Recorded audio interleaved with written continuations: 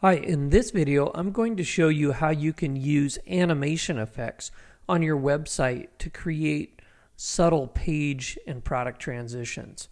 So for this demo I'm using an online store, and if I view my live site you'll see when I go to shop now that my store page loads, and when I click on, let's say, a particular product, then that product page loads as well, but it loads without any transition. Now let me show you what it looks like with the transition. Choosing that product again, I click on it. This time with the transition, you can see that the product, the image, and description comes in smoothly. Let me show you how I did that using animation effects in WebStarts. The first step is to log in to your WebStarts account. From there, click on Edit Site to load the WebStarts page editor. From the WebStarts page editor, you can edit the pages of your website. For this demo, I'm going to be applying an animation effect to certain elements of my page. I'm going to start here with the home page. I'm going to select this strip, which has all these other elements attached. For example, the photo of this girl, this text that says huge sell, and then this button.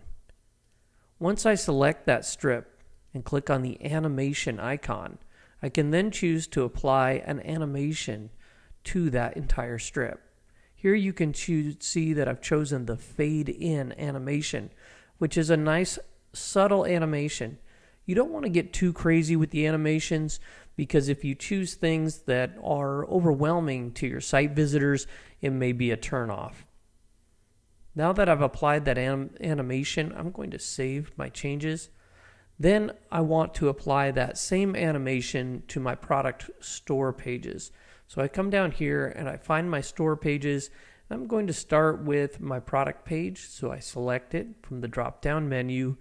Then I select the store product element. Next, click on the animation effect. And then once again, I'm going to choose fade in. I'm going to save my changes. And then I'm going to apply that same effect to all my store pages. So here I'm applying it to my cart page, and then I'm applying it to my store view.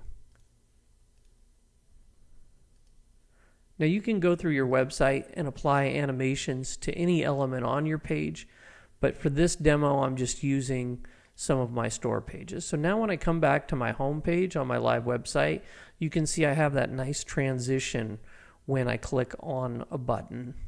And once again here, when I load the store page, you see that nice transition once again. And then when I select a particular product, once again a nice smooth transition, and then even when I add that product to my cart. That's it for this video. Hope you enjoyed it. Don't forget to visit WebStarts.com to create your very own free website, online store, or blog, and see more helpful videos like this. Thanks for watching.